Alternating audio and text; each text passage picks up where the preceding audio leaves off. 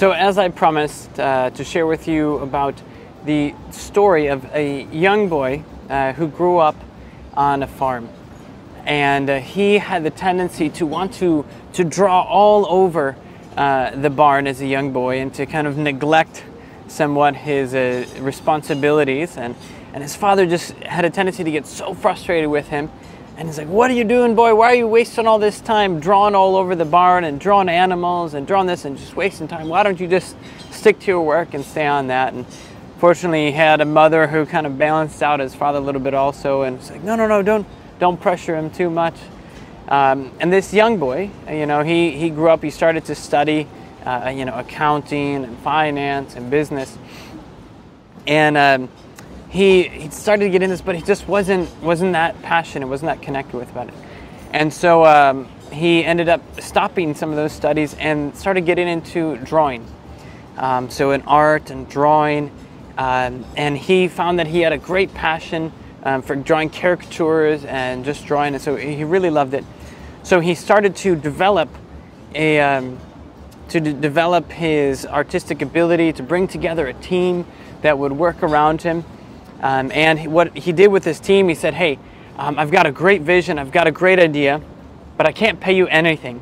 But if you'll join with me in this vision," he's like, "I know that we can get contracts from New York or Los Angeles or different places, organizations that will want to buy our drawings, that will want to buy our caricatures." And he got some people that were convinced to say, "All right, we'll buy into this vision." He brought them on board, and where do you think their first office was? It was in that barn. So they started in their office in this barn and started to get moving and to going ahead from there. And then started to get some contracts. It was just kind of barely enough to start paying some of the bills. And then things just started to unravel. So then all of a sudden, they moved into a bigger place, but then they couldn't pay the rent. And the companies who said that they were going to pay stopped paying. And the promises were fulfilled, and his team started to say to him, "Hey, how do you expect us to do this? We've got families to feed, and we've got homes to pay for. How can we do this?" And he ended up going bankrupt.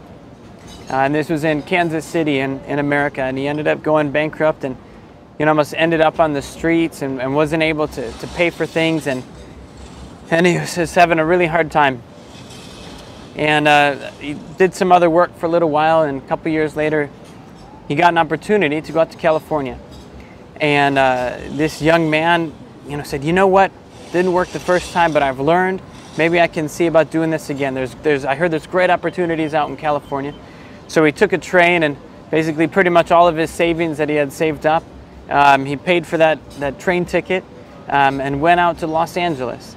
And he got one small contract out there, drawing some caricatures, and he messaged back to Kansas City. He said, "Hey team, I've got a great opportunity. I'm not able to pay you right now, but I really believe in it. And if you'll give me one more chance, I hope I can make it up to you, and I believe we can really make this a success."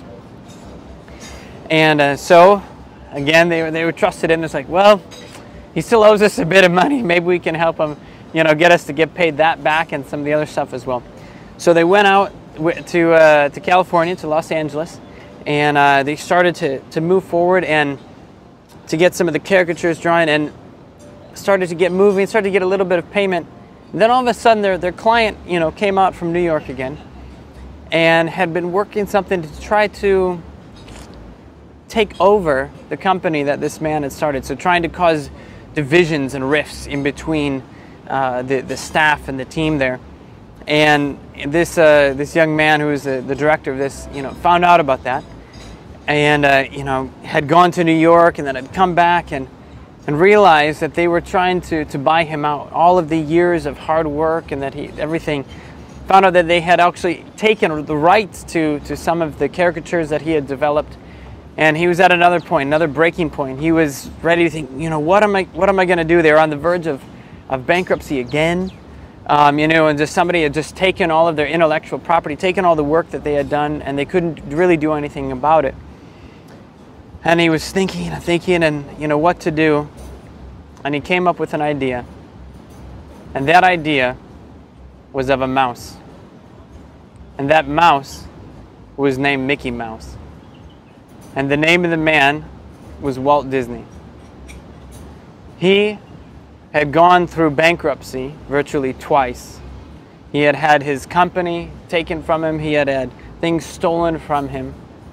And because he didn't give up on his passions, because he didn't give up on what he believed in, he was able to bless pretty much the entire world, you know, and to develop some of the most famous characters for children across the world, to bring joy, to bring happiness, to bring life to so many people, millions upon tens of millions of people, because he didn't give up on the vision, because he didn't give up on what he believed in. And as you hear this story, I hope that it encourages and inspires you to not just do what makes money, but to really tap into what are you passionate about? What do you have dreams about? That I believe also if you don't give up on those, that you will find the passion, you will find the purpose, you will find the destiny for which you were created. And that's what we're going to talk about in the next video.